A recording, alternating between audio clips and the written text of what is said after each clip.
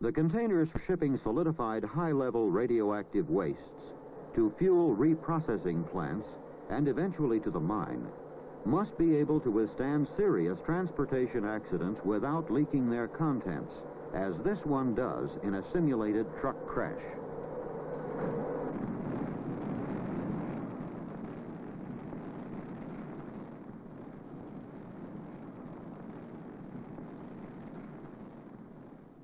Containers used for shipping high-level radioactive wastes must be designed to survive a sequence of tests. First, a drop from a height of 30 feet, which simulates a high-speed impact against an unyielding object.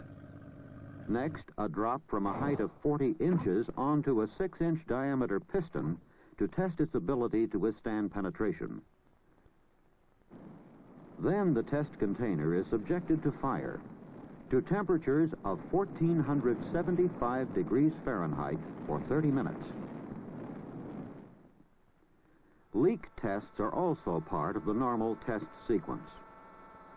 To be acceptable, containers must survive rugged tests like these without leaking any of their contents or losing any significant amount of shielding. These rugged containers more than meet federal transportation safety standards.